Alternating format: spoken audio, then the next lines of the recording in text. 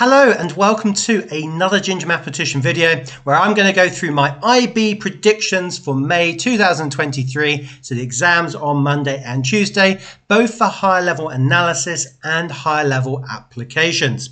So let's get started. Let's look first of all at higher level analysis. So I've taken papers 1 and 2, I've gone through all the past papers I can find and specimen papers as well, and then I found how often these topics appear. So I've grouped them here, as you can see, into certain, almost certain, often, and then the fairly big sometimes category. It's a bit more difficult to do than say IGCSE or even A level, as there's lots of different variety of questions that can appear. But what comes out of the analysis here is that calculus is very, very important. If you do the HO analysis course, you probably already know that. Notice these two things, differentiation and integration, are certain to come up.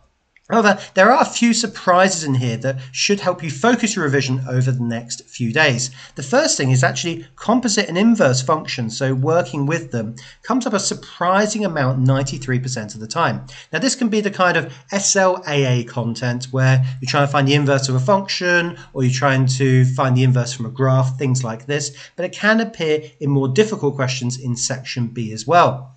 Likewise, graph sketching here is a very important skill across the entire course, particularly of course on the paper 1 non-calculator. So you need to know how to sketch your reciprocal functions, your trig functions, your natural log functions and so on, and all the transformations that come with that as well. Vectors again is a very important topic. This can come up quite often on section B with equations of planes and finding the line of intersection between planes, things like that. Trig equations is also very important. That's often a biggish question in the middle of section A, sometimes in section B as well. Proof, this includes proof by induction. Now if you want to check out a really good video on induction, then click on the video above and you can see that these fall into the often category.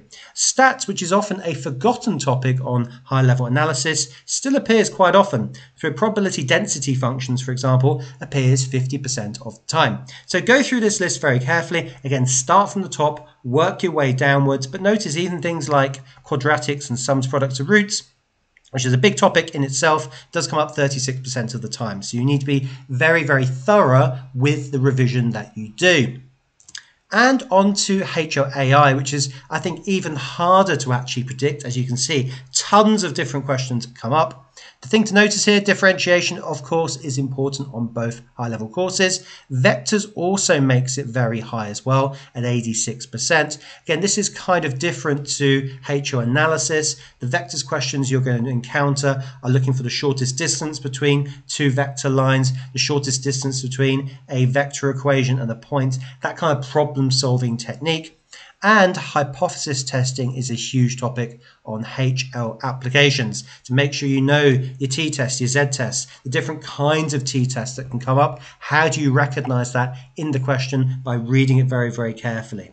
Eigenvalues, eigenvectors, even though it comes into the often category, can usually be a very big question on either paper 2 and paper 3. So even though it comes up often, when it does come up, it comes up in a very big way. Probability here, for example, that can appear with the normal distribution, which I think is further down.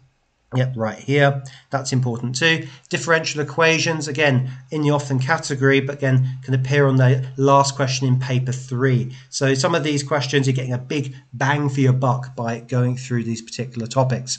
Now, if you want to go over your last minute revision for high-level applications in particular, then check out the playlist right in front of you, because I go through a whole paper 1, a whole paper 2, and a whole paper 3 in its entirety, so you can be ready for the kind of questions that do appear.